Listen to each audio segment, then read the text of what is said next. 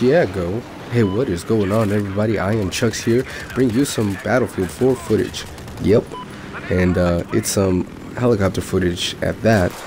And not to be mean or anything, but before I started piloting this thing, we weren't doing so well. I mean, between takeoff and crashing, I think I only 14 seconds elapsed. I'm not that these guys were that good, it's particularly horrible pilot. way too long of a sentence to try to squeeze in that cough. Yeah, but it's little subtle tricks like that, like being able to get your helicopter rested into one of those indents in the ground so no one can lock onto you. Those are those hidden gems in Battlefield that you gotta learn to, maneuver a helicopter worthy enough. And yeah, I do get hit, but you know what? I try my damn hardest to keep this son of a bitch up, and I did. So yeah, the rest of the round I don't get shot down. I get shot at, but not down. So yeah, it was good. Anyways, this video, see, I wrote this down. I'm getting used to this paper thing. It's probably a good thing that I'm prepping and stuff. But I wrote this down saying that that video before, the one that I had just made about the April update, that video was uploaded because I said I would do more in-depth review of the update and what kind of specifics came with it. And as far as like what else could have been included, not much else. I pretty much covered everything in that small video, which I didn't think I was, but I was surprised. So as far as the resolution, yeah, let me see.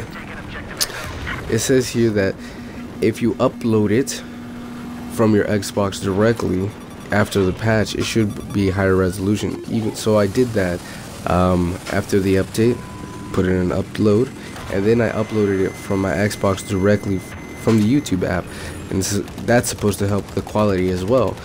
But to be honest, I'm not gonna lie, I saw that video compared to like one of my first videos, and yeah, there's a difference, I guess.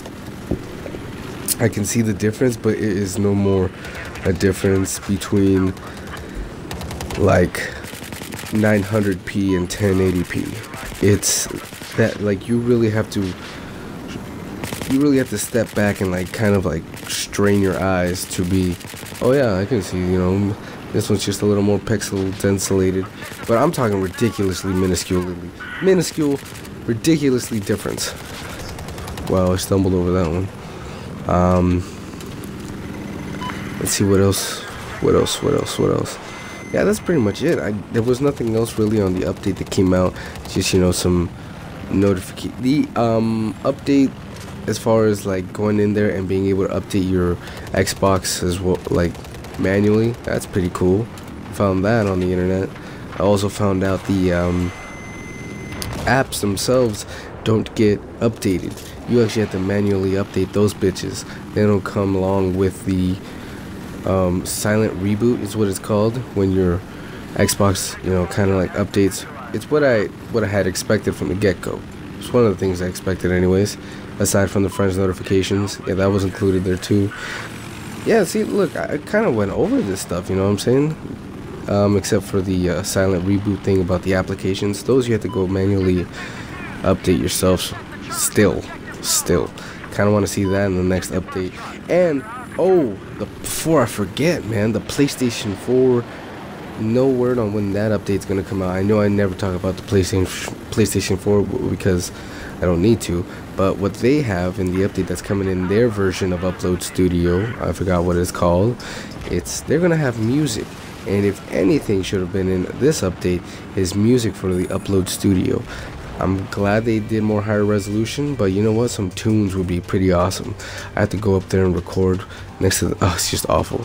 Anyways, like and subscribe, and yeah, hope you stick around for the next one. Yeah, alright, that's it.